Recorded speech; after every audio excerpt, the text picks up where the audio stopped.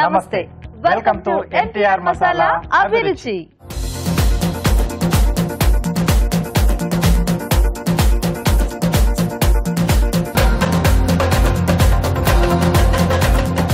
మరి మన first tasty segment గుమగుమలు.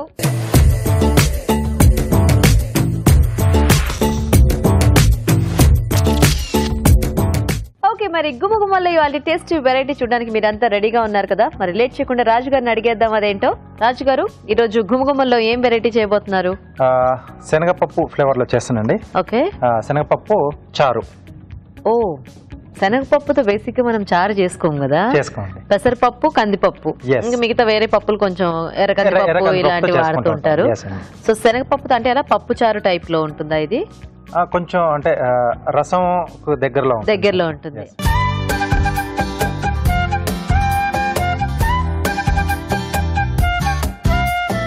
Okay, మరి శనగపప్పు చారు తయారీకి కావాల్సిన పదార్థాలు ఏంటో చూద్దాం. శనగపప్పు చారు తయారు చేయడానికి కావాల్సిన పదార్థాలు: శనగపప్పు పావు కప్పు, చింతపండు గుజ్జు తగినంత, తరిగిన పచ్చిమిరపకాయలు 3, మెంతులు పావు టీ స్పూన్, జీలకర్ర 1 టేబుల్ స్పూన్, ధనియాలు 1 టేబుల్ స్పూన్, వెల్లుల్లి రెబ్బలు 4, ఉప్పు తగినంత, కారం తగినంత, పసుపు చిటికెడు, తరిగిన కరివేపాకు కొద్దిగా, కొత్తిమీర కొద్దిగా, నూనె 3 టేబుల్ స్పూన్లు, ఎండుమిరపకాయలు 2, ఇంగువ చిటికెడు, పోపు దినుసులు 1 టీ స్పూన్. శనగపప్పు చారు కావాల్సిన పదార్థాలు చూసారు కదా.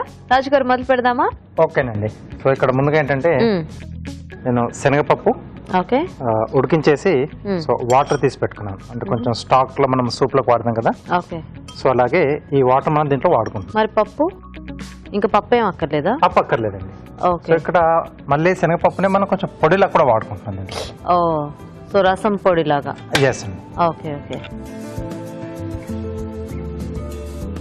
సో దీంట్లో శనగపప్పు, ఓకే, కొద్దిగా ధనియాలు, కొద్దిగా జీలకర్ర, ఓకే, కొద్దిగా మెంతులండి. సో మామూలుగా మనం కందిపప్పు కానీ పెసరపప్పు కానీ ఇట్లా మెత్తగా మెదిపేస్తాం కదా, దీనికి అట్లా చేసుకోవట్లేదు? లేదండి. అంటే మనం కుక్కర్ లో ఉడికించినప్పుడే కొంచెం 1-2 విజిల్ ఎక్కువగా పెట్టేసుకొని కొంచెం మ్యాష్ అవుతుంది కదా. సో ఆ స్టేజ్ లో కొంచెం అంటే వాటర్ కొద్దిగా ఎక్కువ వేసుకోవాలి. ఆ వాటర్ తీసేసుకోవాలి. ఓకే, అంటే పప్పు కూడా అందులో మిక్స్ అయిపోతుంది కదా, లేకపోతే మనం కొద్దిగా సెపరేట్ చేసేయాలి పప్పుని? లేదు, పప్పు దాంట్లో కొంచెం మిక్స్ అయిపోతుంది. అదే వాటర్ తీసుకుంటాం మనం. అంటే పప్పు పలంగా కాకుండా కొంచెం వాటర్, కొంచెం ఫ్లేవర్స్ మ్యాష్ అవుతుంది, మ్యాష్ అయి పేస్ట్ అయిపోవాలి, దాంట్లో మిక్స్ అయిపోయేలాగా. Okay okay. సో దీన్ని మనం మిక్సీ జార్లోకి తీసేసుకున్నాం.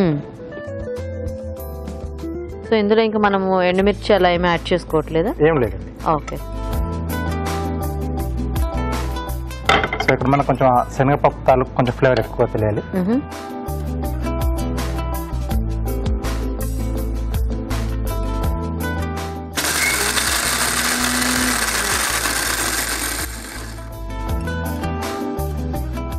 ఇంకొద్దిగా కావాలండి. ఇంకొద్ది కావాలా? ఓకే. సో మీరు చేసేస్తూ ఉంటారా, మరి మేము చిట్కా చూస్తాము. Okay okay. ఇక్కడ రాజుగారు పొడి రెడీ చేస్తుంటారు, ఈలోగా మనం చిట్కా చూద్దాం.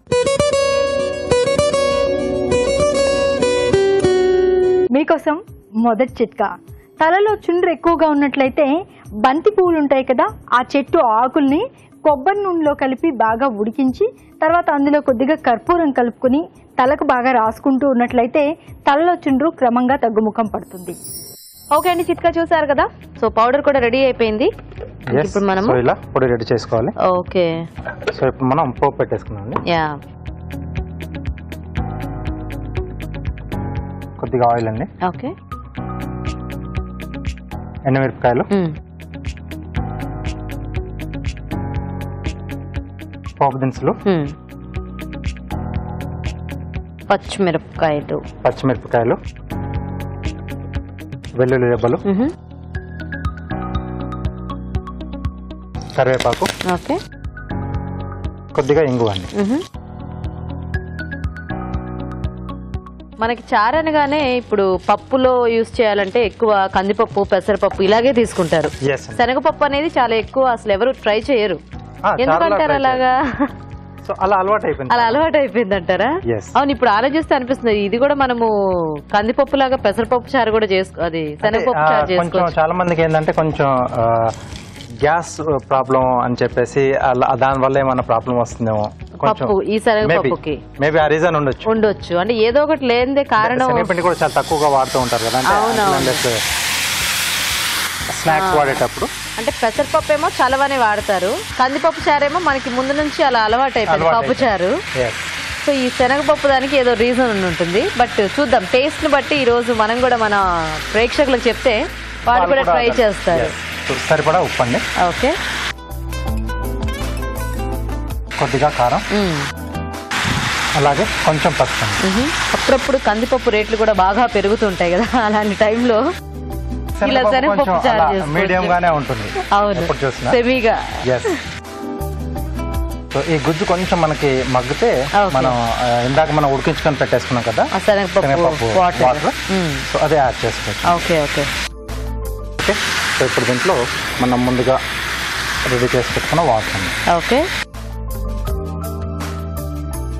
సో ఇది మరీ ఎక్కువ మనం అంటే ఆ కందిపప్పు కొంచెం తిగ్గా చేసుకుంటాం కదా, అంత తిగ్గా కాకుండా కొద్దిగా పల్చగా చేసుకోవాలి. కొంచెం పల్చగానే.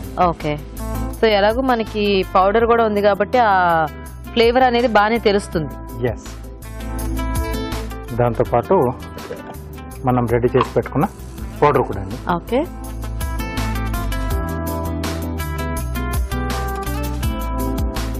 సో దీనివల్ల కూడా కొంచెం ఏంటంటే చిక్కదనం అనేది వస్తుంది, టేస్ట్ వస్తుంది, కొంచెం చిక్కదనం కూడా వస్తుంది. పప్పు మనం గ్రైండ్ చేసాం కదా, కొంచెం చిక్కబడిపోయింది. కొద్దిగా వాటర్ ఏమైనా యాడ్ చేయాలి రాజు కూడా సరిపోతుంది. కొంచెం యాడ్ చేసుకో పోయినా వేసేసి ఇంకొద్దిగా.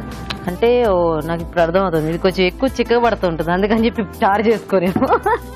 కొద్దిగా పల్చగా చూసి మనం కన్సిస్టెన్సీ కలుపుకుంటూ ఉండాలనుకుంటా. ఓకే.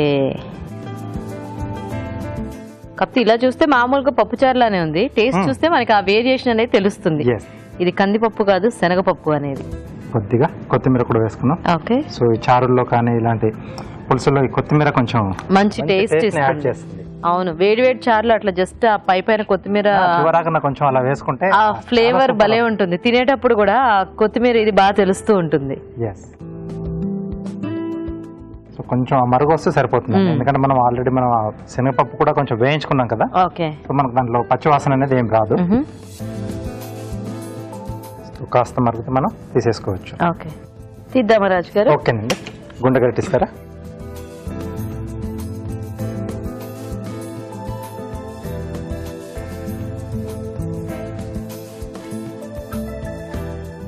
మంచి స్మెల్ వస్తుంది.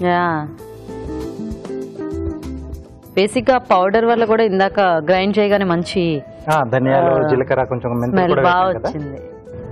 ఓకే. సో కొంచెం కొత్తిమీరతో గార్నిష్ చేసేసుకుంటే రెడీ.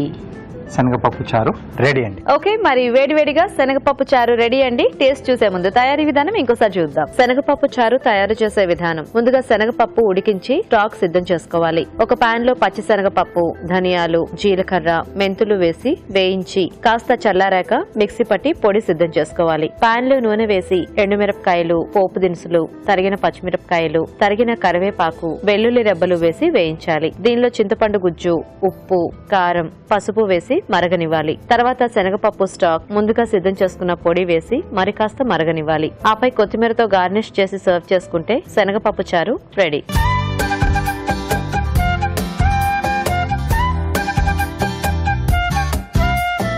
ఓకే, మరి శనగపప్పు చారు వేడివేడిగా రెడీ అండి. ఇప్పుడు లేట్ చేయకుండా మేము టేస్ట్ చూసేస్తాము. రాజు గారు తీసుకోండి.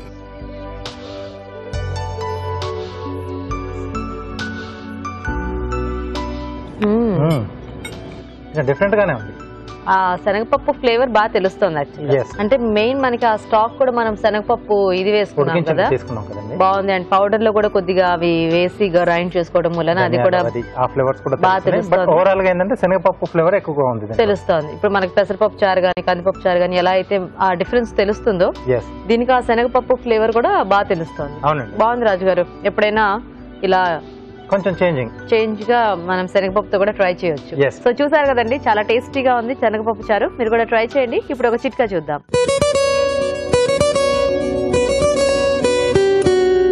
బరువు తగ్గాలనుకునేవారు క్యాబేజ్ ఆకుల్ని తీసుకొని రసంలాగా చేసుకొని ఈ రసాన్ని రోజుకొక గ్లాస్ చొప్పున తీసుకుంటూ ఉన్నట్లయితే బరువు అనేది చాలా వరకు కంట్రోల్లో ఉంటుంది.